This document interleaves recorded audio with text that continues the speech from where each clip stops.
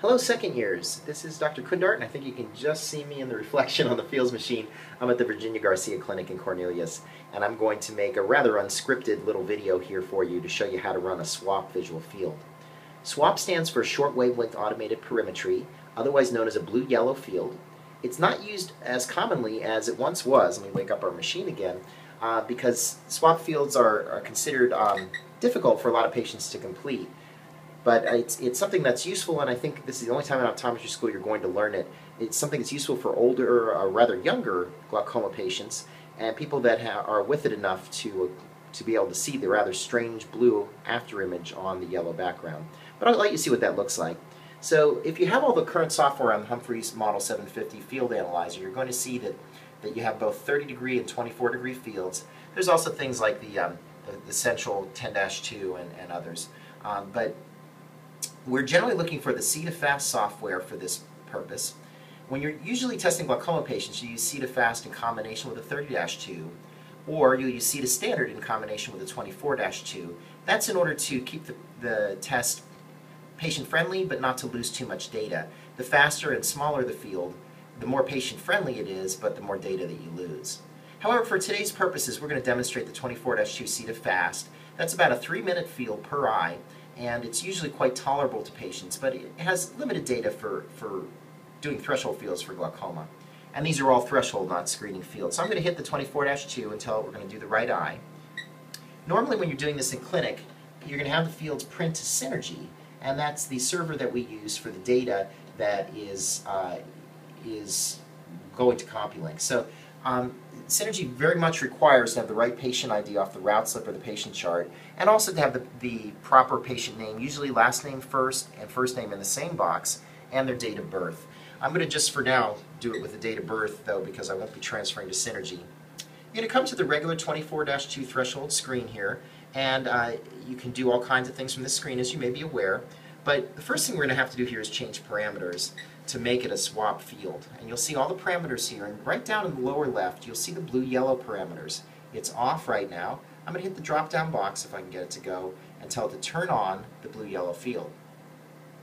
It'll automatically change the target color to blue, and what's called the stimulus size to size 5. You'll see of the stimulus sizes, that is the biggest. And again, if I can get this to drop down, it doesn't give me any other choices there for the SWAP field. So we're going to go ahead and say selection is complete. And normally you'd want to do a foveal threshold. You'll turn the foveal threshold on. Again, for purposes of demonstration, I'm not going to do that. I'm not even going to do the gaze tracking because I'm not actually sitting in the machine. I don't have a patient in front of me now. I'm going to go ahead and say start. This is what you want to do for your proficiencies. And it says extend color visor before the blue-yellow test. Extend the visor.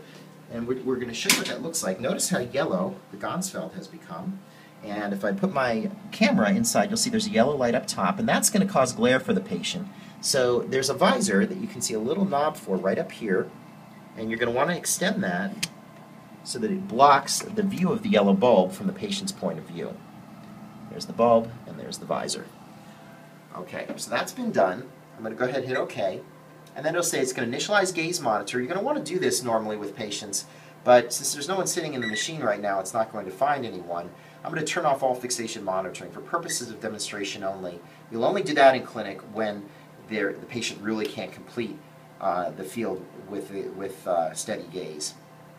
It does make your field more unreliable. So now it says we must monitor visually on the little camera where the fixation is, and that'll be you or your technician. So I'm going to start the field, and let's come around here and see what the targets look like. So if we watch carefully, you're going to see blue lights appear now and then, and we should be running. So we're going to wait and see where they are. There's one on the left, and we're going to see some more here. There's one up top on the left, and there's one on the right. You see how faint those are? Again, what's happening in here is the SWAP field uses the yellow Ganzfeld in order to make it so that the M and L cones in the fovea are bleached. Yellow is a nice bright color for the L cones, and the M cones can see it pretty well. They're bleached out by the yellow background, leaving only the S cones to react to the stimulus. And we learned yesterday in class that the S cones are only about 8% of the ganglion cells talk to the coniocellular stream through the S cone bipolars. and they have large dendritic trees, these so-called bistratified layer of the retina. And the bistratified cells, being that they're only 8% of the ganglion cells and they're large, are more susceptible to glaucomatous damage. So if a patient can respond to this target, you should be getting a very sensitive field from them. And we're seeing various variations on this now. We'll learn about different fields when we talk about flicker and contrast. This technology may not be used in clinic as much as it used to be, but we may see it come roaring back at some point because it is a very sensitive early way. A lot of you folks, even in your 20s, are going to have a defect on a swap field that will be repeatable. And what that means, just like a defect with autofluorescence in lipofuscin under the visible retina, remains to be seen. So I hope this has been a useful video for showing you how to run a swap field, the basics of that. When you're done, of course, you have to put the visor back. That's that little notch up top, and then go back to default white-on-white perimetry.